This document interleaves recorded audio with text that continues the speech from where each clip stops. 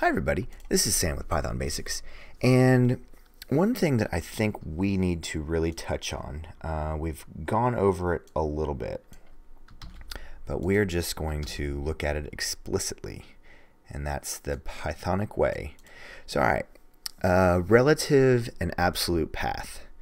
So alright, let's get our, so right here, let's make sure, Okay, well first off, if you're new here, thanks for joining us. If you haven't subscribed yet, go ahead and do that. Notification bell and the like button. We got videos all the time. Super important because we build one thing to the next. So okay, relative, absolute path. Absolute path, relative.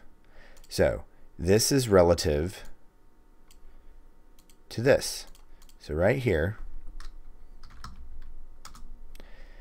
then if I were to go in here and where am I?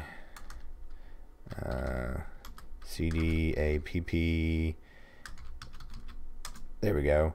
So this was relative to this. So then I could go in and continue on. Excuse me. Because we've seen what? Import OS. os.get current working directory. os.get current working directory. So boom, that is the absolute path, and we even have a method to get absolute path for a file. So I wanted to be very explicit in this, and I went back and was scouring. I don't think I ever said this, but I've talked about absolute path, even showed you the method, but I never absolutely told you. This is relative to this because this is where we are right here, and that would add to this. But this is an absolute path because it goes back to the root. So super important, and I hate that I have not explained it or touched on it.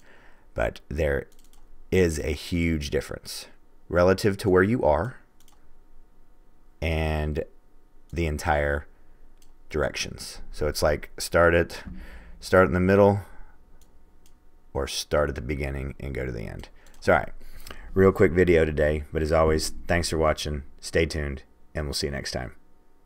Bye, guys.